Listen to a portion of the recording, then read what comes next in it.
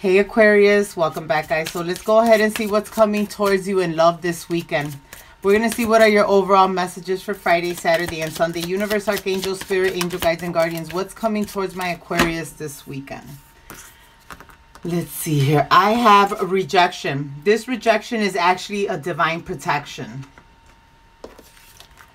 I have denial. Detach with love to clearly see the truth. And then retreat. Time alone or in nature will help you recharge. And then I got friendship.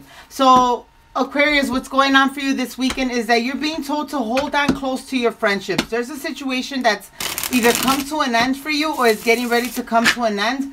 Keep in mind that when people are being removed from your life, it's for a purpose, okay? Sometimes people come into our life and they're not meant to be there forever. And how does that saying go? They're meant for a reason, a lesson, or a season, okay? And I feel that whoever it is that you're currently going through this separation with, it's time for you to detach from this situation. Look at this rejection, look at this separation as a blessing from God. It's time for you to retreat. It's time for you to recharge and keep those who you consider your friends and very close family members close to you. Because you're going to need some support at this time, okay?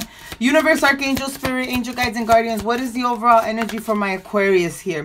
Five of Swords, Aquarius. I feel that for some of you guys, you may have found out recently or will be finding out that there's a betrayal going on here. Seven of Pentacles energy. Somebody may have been keeping you as an option. They have other options here. Somebody possibly went behind your back and had an affair, third-party situation here. Whoever you were with in a higher level commitment, this Emperor, they could have walked away from you to entertain another connection.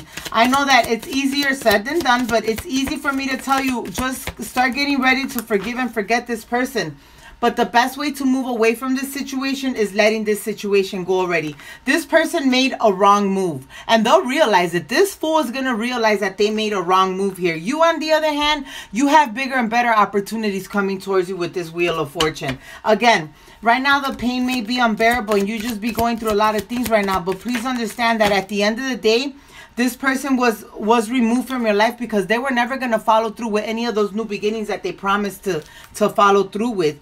You have victory and success coming towards you. After this dark time, after this turmoil, there is victory and success. You will find love again.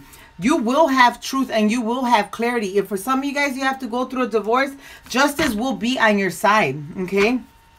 The decision that you're making to move away from this situation is the best decision that you could have ever made. Reason being because you got the Ace of Swords and the Ace of Wands here. Whoever you were dealing with was nothing but a liar.